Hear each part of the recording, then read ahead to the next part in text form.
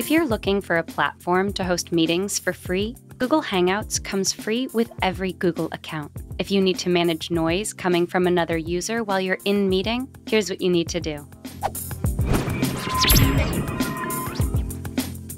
If you're in call on Hangouts desktop interface, click on the People icon at the bottom right. From the list of participants that pops up, find the person you need to mute. Then click on the blue icon next to their name. A warning will pop up noting that the person will be muted for everyone in the call and that only they can unmute themselves. Click on Mute to confirm your decision and mute the person for everyone. If you've taken the call on an Android device, tap on the meeting title at the top, then find the person you need to mute and tap on the blue icon next to their name. A warning will pop up, noting that the person will be muted for everyone in the call and that only they can unmute themselves. Tap on Mute to confirm your decision and mute the person for everyone. If the person ends up being too much to handle, you can opt to kick them from the meeting instead. If you've taken the call from Hangouts desktop site, click on the People icon at the bottom right and find the person in question. Once you've found them, click on the triple dotted icon next to their name and select Remove from Meeting. Then confirm your decision on the window that pops up.